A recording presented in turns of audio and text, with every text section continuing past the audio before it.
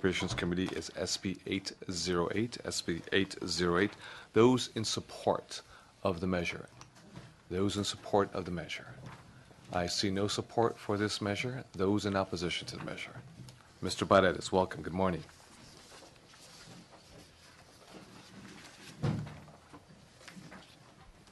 Thank you, Mr. Chairman and members. Sam Paredes, representing Gun Owners of California.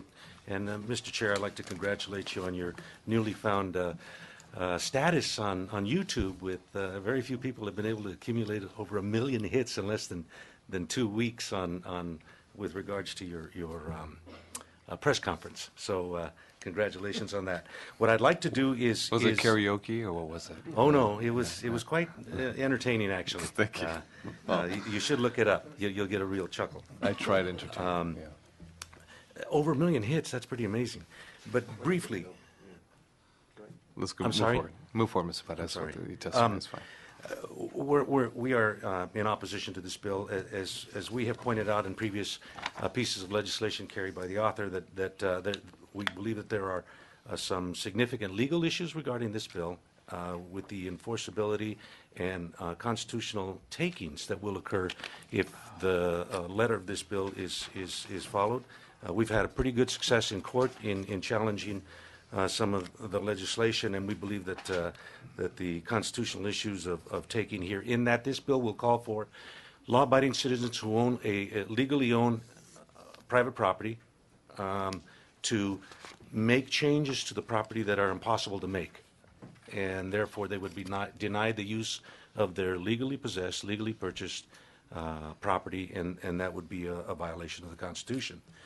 For this and the fact that we believe that this bill will add more cost to the state by making things that are already illegaler, if you will allow me to use that term.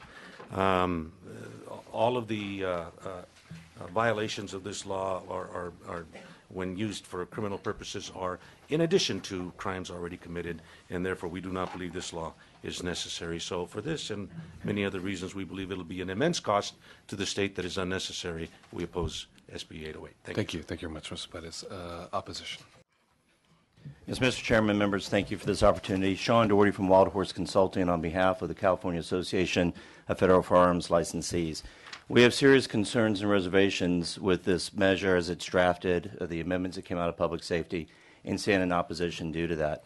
One of our first concerns, and many of these are expressed in the letter of opposition that we sent to the committee and to the vice chairman, but one of our major concerns is this bill calls for a retroactive serialization of all home-built weapons, firearms, back to 1968. We're talking tens of thousands, hundreds of thousands, perhaps millions of firearms that have been constructed at home since 1968. First problem with this is the bill doesn't set forth any type of outreach program notifying these lawfully possessing firearm owners that they now may be in violation of the law and potentially felons. There's no provision, no mechanism in this bill to do that. Furthermore, from an appropriation standpoint, there's no funding for such a massive outreach program that would absolutely have to be necessary in order for this bill to be enforceable. Second, while the bill does call for the Department of Justice to set forth a program by which they would go about issuing serial numbers, it doesn't address what would happen should tens of thousands of hundreds of thousands of home-built firearms get presented to the Department of Justice within a very condensed time frame. Imagine the backlog and the overload that DOJ would have if hundreds of thousands of law-abiding California citizens come to them asking for serial numbers on their weapons dating back from 1968 to 2016. It's a massive undertaking. Additional agents would have to be hired, computer programs would have to be created. You're almost creating an entirely new bureaucracy just to make up for those hundreds of thousands of permits, or serial numbers rather, that would be requested. And then again, there's no funding mechanism in this bill to accommodate that. So we're essentially handing the Department of Justice a new program and a new enforcement without giving them the tools and how to do it, nor, most appropriately, the money and how to do it.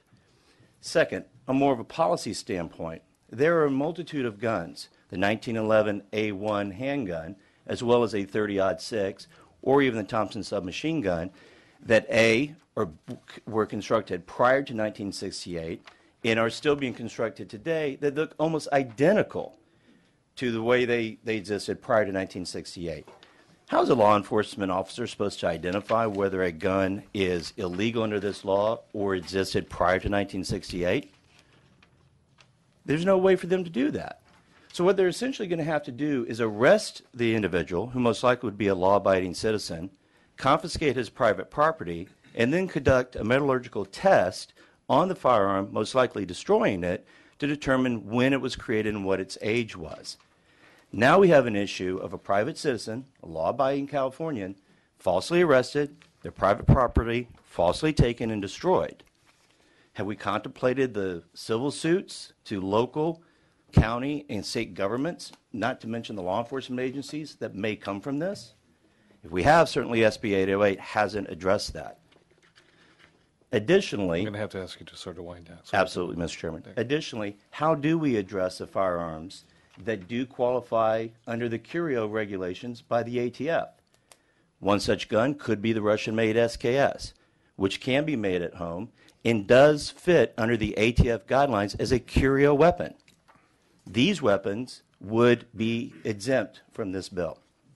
While we understand what Senator De Leon is trying to attempt with SB 808, unfortunately this measure falls very, very short of accomplishing the goals and creates a massive new program that is completely unfunded and would put law-abiding Californians in jeopardy of being convicted of a felony without even knowing that they're breaking the law.